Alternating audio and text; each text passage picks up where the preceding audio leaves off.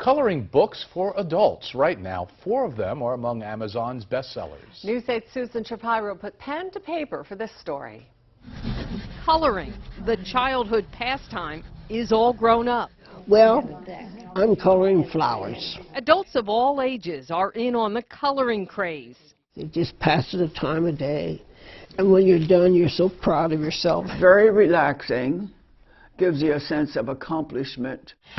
Fox Chapel Publishing in Lancaster County has 42 adult coloring books on the market, shipping them to stores and online retailers across the country.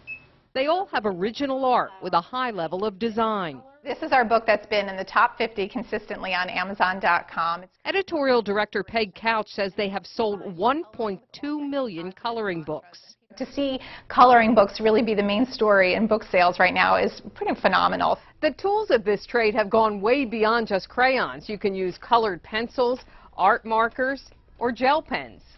Laura Pasden, who helps design the Fox Chapel books, gave this novice some tips. The beauty of this is that there are no rules. You have a reference photo over here if you'd like to follow it, but otherwise just go ahead and put your marker to the paper and let it happen. I did, and found it kind of fun. I liked it as a kid, so why not now? Susan Shapiro, News 8. Fox Chapel is holding a coloring book demonstration August 6th from 6 to 8 at Barnes & Noble in Lancaster. I brought my book in. I see.